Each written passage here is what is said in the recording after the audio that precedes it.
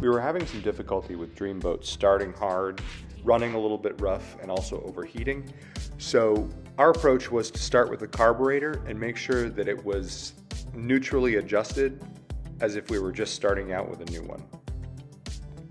So what are we doing, Andrew?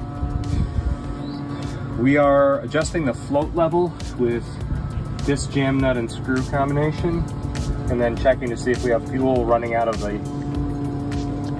side of the carburetor down here. If we shake it a little bit, we see just a drip come out. My understanding is that's correct, but yeah. I guess we'll see. Is your fuel leaking out? Dripping out. Alright, so that's too much. Alright, so we're gonna go... The secondary bowl needs to be adjusted as well. Yep, so we're gonna loosen the screw on top separately from the nut. Turn the nut clockwise, try about a half a turn. I'm gonna tighten that back. You'll start the engine and, 2-second run again. Okay. And we open again. Alright, so we've opened it, started it, tightened it, opening it again. Do we have fuel? Yep, it's dripping. That's still too much dripping. So we go here again. If you haven't been following this project, Dreamboat is a 1977 20-foot Airstream Argosy Motorhome. About a half turn again. Okay. Time to start the old Dreamboat. Give him a little. Ooh, the door.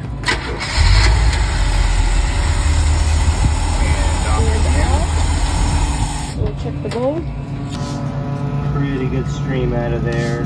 Still way too rich. Still way too rich. Alright, second verse, same as the first. Let's do it again. Still leaking out enough to make a puddle. So that's not right. You just want it to barely weep out of the hole. Sorry about the background noise. We took advantage of mowing and leaf blowing day to make some noise in the campground. You start? Yes, please.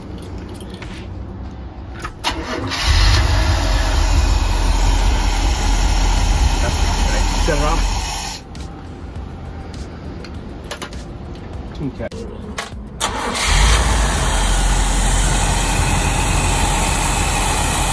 Give it a little gas. A little bit of gas.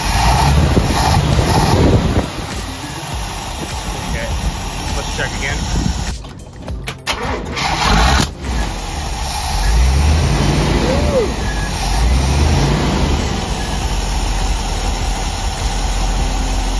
Smell that on camera. Well, whew, I think we're much closer. It didn't drip until I rocked it. So it may still be a little bit rich, and I'm wondering if you want to do just a little more and check it again, just to be sure. Well, I don't want to catch them on fire, so let's try.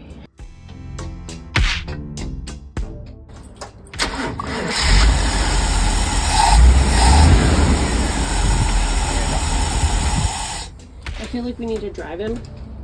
This is battery. Well, we're so one of the things we're doing is we're adjusting this when we know we're on a slight uphill. Okay.